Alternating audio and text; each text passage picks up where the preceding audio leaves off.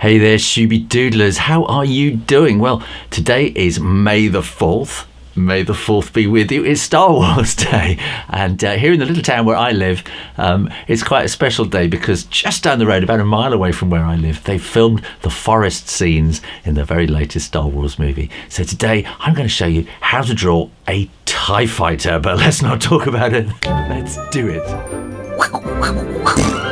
So to draw a TIE fighter, I'm assuming it's coming in this direction here. So I'll start about there and draw a line. And this is the top of the kind of wing on that faces you. And then we want to come down at an angle. And then we're going to come down at an angle again, like that. And now that line needs to be kind of parallel here. So we'll join that up there. In the middle, we're going to want an ellipse shape, not a circle. And then we need these kind of little inline things here. Don't let them join up. And then we're aiming at a point in the middle there. And we'll bring that down there, and then that will curve around there. And again, we're doing this, so that's coming straight across to the middle, straight across to the middle. This will be coming down here, so this wants to sort of continue over on the other side like that. And then also this wants to kind of continue over there, so that one is going to be aiming over there. That one wants to be coming up there like that, and this will be there. Whoops. And then that's going to be there, and then that will come around. Good. Now we need to draw the cockpit, which is basically a ball, but it's hiding behind this wing. So you need to draw a circle like that. And the window is another circle with a slightly squished circle. It's going to be there. And to draw the panes of glass, we need to draw a circle in the middle like that.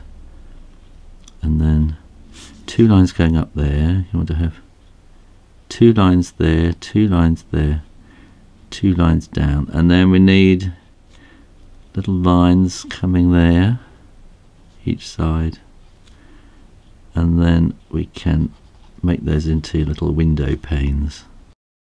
Now there's a kind of a curve on the top, which is sort of the lid. There's some kind of markings and things on there. There are various markings. We kind of got gun things there. And this line needs to come through the middle, and then we're going to have kind of a tube. So we want another circle here, which is kind of like a squish circle like this one, an ellipse. And then we need to copy this, but place it behind. So this is going to start round about there, I think, like that. And that will go up. So this line is parallel with that, and then we need to go across and down again, and down, and down, and across like that. And then we need to do all this business again, and then we draw down to the middle and round.